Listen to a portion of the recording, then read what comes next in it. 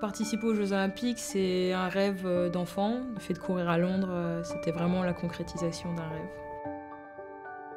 Il y a eu un grand silence au moment du départ du relais 4x100. Au moment de la course, on entendait vraiment les supporters et c'était vraiment magnifique. Ce que ça demande pour devenir un athlète olympique ou une athlète olympique, je pense que ça demande beaucoup de travail, un énorme investissement. Je pense qu'on est dans un sport qui demande énormément de rigueur. On est sanctionné par le chronomètre, donc c'est vrai que si on n'est pas performant, on est tout de suite sanctionné. Donc je pense que c'est un très bon apprentissage de la vie quand on est très jeune, le sport de haut niveau et même le sport tout court. J'ai toujours été un peu avec ce double projet, à la fois un double projet scolaire et un double projet sportif. Je pense que c'est un peu ce qui se passe en France au niveau du sport. Quand on est dans un sport qui n'est pas aussi professionnel que d'autres, on a aussi cette obligation quelque part de travailler. Trouver l'équilibre, c'est difficile. Je pense qu'il faut être accompagné.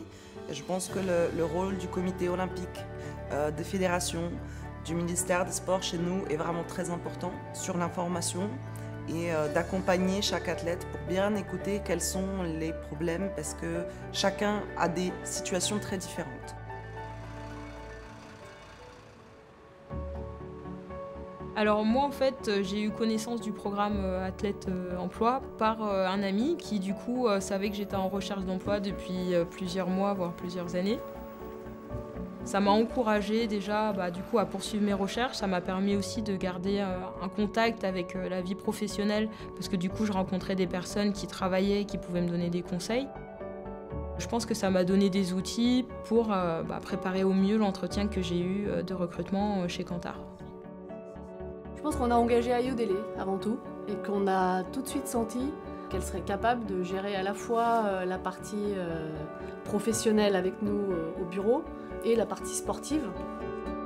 Je suis chargée d'études marketing, donc mon rôle en fait c'est de répondre à aux problématiques de nos clients et du coup de leur donner des outils pour améliorer leur stratégie marketing, que ce soit à la fois dans l'industrie pharmaceutique et je travaille aussi sur des études on va dire plus cliniques. C'est vrai que j'ai trouvé un équilibre à la fois parce que c'est un métier qui me plaît et un secteur qui m'intéresse beaucoup. J'imagine que ça doit être assez dur parce que physiquement il faut qu'elle soit à 100% pour l'entraînement.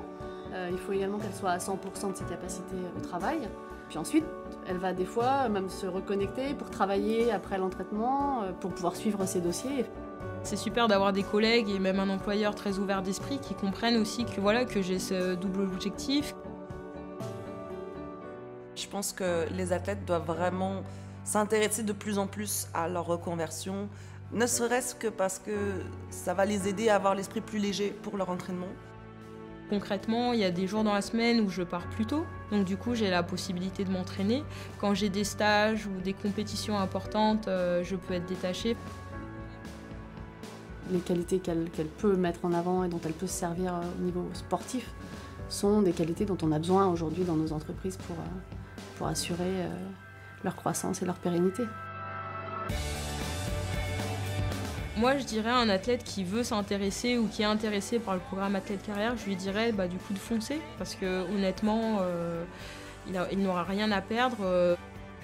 Pour nous, le parcours Athlète Emploi, c'est vraiment quelque chose de très important et qu'on continue à développer.